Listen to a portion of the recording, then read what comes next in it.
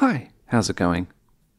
I was recently alerted to the fact that WebGPU's spec has changed.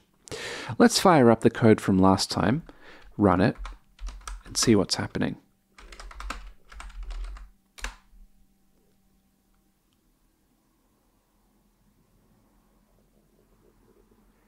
This is not good. We have an error. Layout missing in type. Okay, so if we go into our source and this bit, we can see that it says we want, well, WebGPU wants some sort of layout in here. So we can actually sort of control click in, and it actually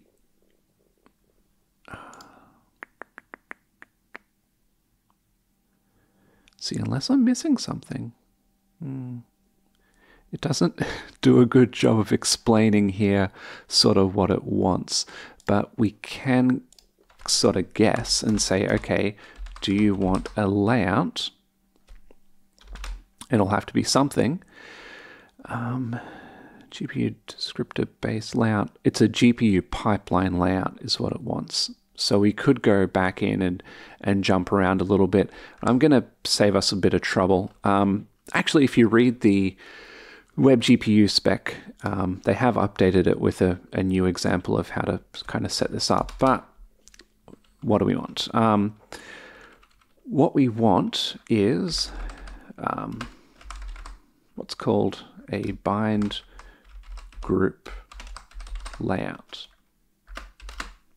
Because we can probably guess that, yeah, the layout sort of needs to be created by the device. Create pipeline layout, but then we don't know, like, what do we put in here? We put a GPU pipeline layout descriptor. It's a bit weird.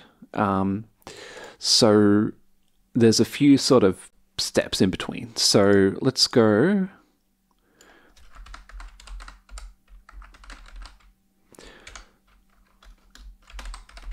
Okay, so what we're going to do is we're going to create a bind group layout. Now, a bind group layout is basically a layout of the group of things that we're going to be binding. So if I had like a bunch of buffers, a bunch of samplers, kind of like descriptors, it's descriptors basically, then I would describe sort of the things that I'm going to be using in my render pass.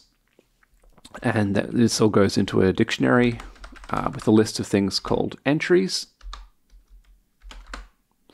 At the moment, I'm just hard coding the data, so I would just put in nothing, if that makes sense. And then the way I would use this, and I'll kind of fill this in a later video because I'm hard coding the data right now. But we use this to create a bind group.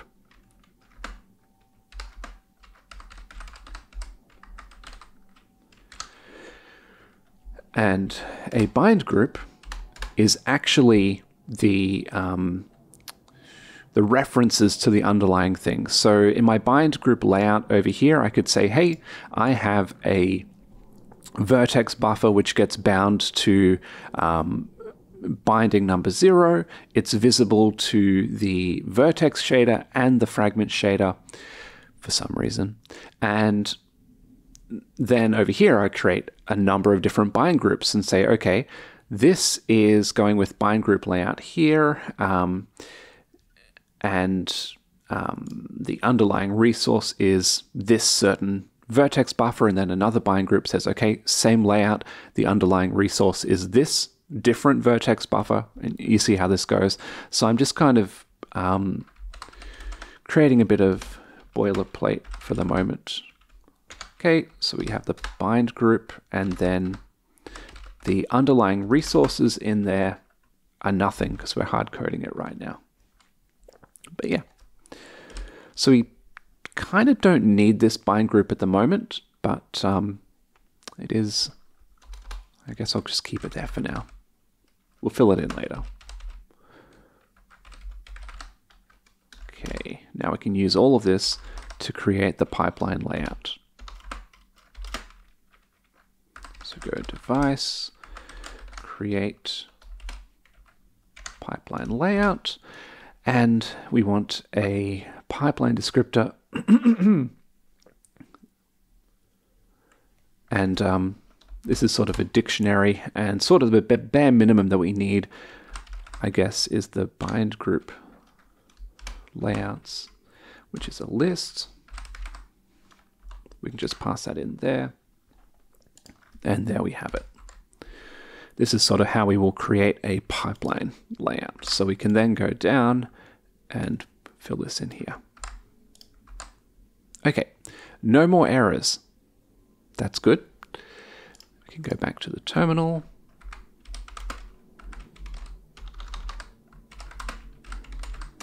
Set that up. Okay. And then we can go back, sort of open this up. And that's not good. That's okay, things happen. So let's open the inspector. And the first thing I see, composite alpha mode is deprecated. Please set alpha mode instead. Okay, no problem. We can go back. And just change this to alpha mode. At least that was a helpful message. Okay. Oh, yeah, of course. I'm getting ahead of myself.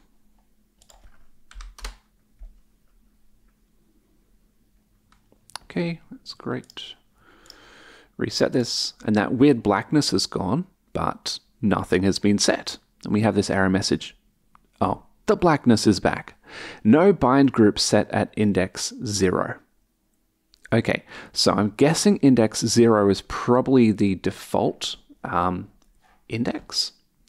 And it says this happens at the draw function. So if we go back to our code, we can probably guess that what we need to do is right down the bottom. So see how we set pipeline, we're probably also going to have to set the bind group. So go render pass, set bind group. Index is the index to set the bind group at. We're going to set that at index 0. The bind group, we created it above. And then we have these dynamic offsets, but they're optional, so we're not going to put those in. That's fine, we'll just build that.